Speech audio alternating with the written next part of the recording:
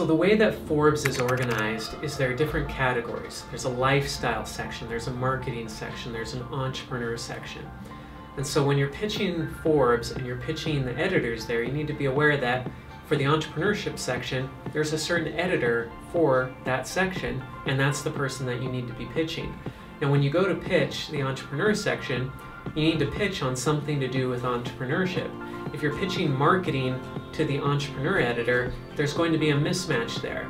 And so your submission isn't going to be very strong. You're probably not going to get in because he's just going to say, hey, I'm busy, and he'll just reject it. He's not going to pass it along to the marketing department. He's just going to say, this guy's pitching the wrong area, and so he'll just delete it.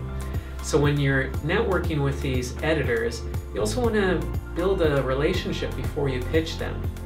If you just send in a cold pitch to Forbes and you say, hey, I write about such and such, and here's some samples of my articles, and I'd love to write for Forbes, and I'd be such a great writer for Forbes, maybe you'll get in, but you'll get so much further if you've spent 5 or 10 minutes learning about that editor and reaching out, trying to get in touch with them and asking them a few simple questions like, are you looking for contributors right now?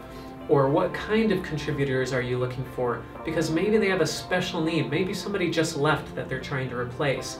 Or maybe they're looking for somebody to cover social ventures in Asia or something, and maybe you have that experience, but you were planning on pitching something else. But now that you know that they're looking for that, you can customize your pitch that way because you asked them what they were looking for. Most people just send in their pitch and they just pray and they hope blindly that it's somehow going to get through. But if you do a little bit of preparation work and you network with that editor and you start building a relationship, you're going to get much, much further along that path towards becoming a contributor. And it's this type of information and a lot more that I'm going to be sharing in my masterclass on how to become a contributor to top-tier business publications. The class is capped at just 20 participants and a bunch of these slots are already taken. So if you want to get in, please apply now, and let's see if there's a great match for you to become a contributor to Forbes, Inc., Mashable, TechCrunch, or one of these other top-tier business publications.